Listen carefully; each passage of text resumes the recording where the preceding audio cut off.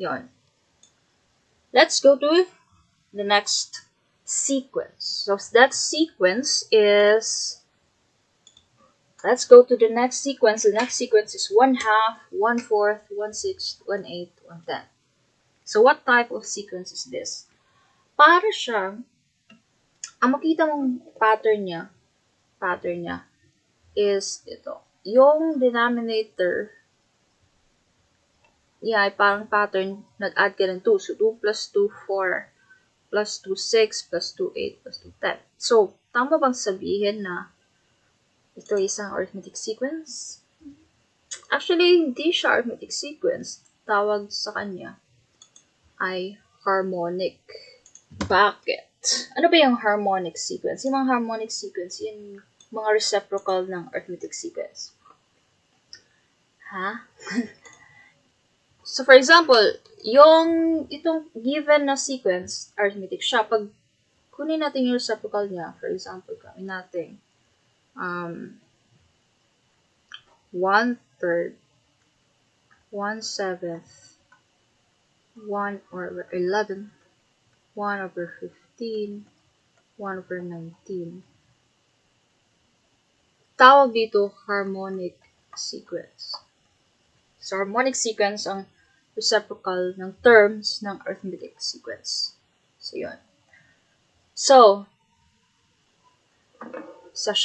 itong sequence ito is a harmonic sequence. Ang next term, follow mo yung pattern. So, nakikita mo na yung denominator niya is nag-increase ng dalawa, diba? So, obviously, yung next na term dito is 1/10 plus 2, 1/12.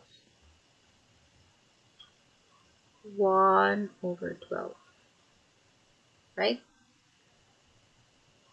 Tapos, yung 10th term, So, actually, hindi mo na, simple lang kasi itong sequence na to, so hindi mo na kailangan ng formula. But sometimes, yung sequence complex. So, wag muna natin gamit ang formula kasi intuitive naman ito. So, dito.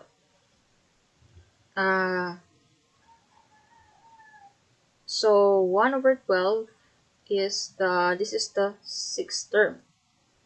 So, 7th term, 1/14. 8th term is 1/16. 9th term, 1/18. 10th term, 1/20.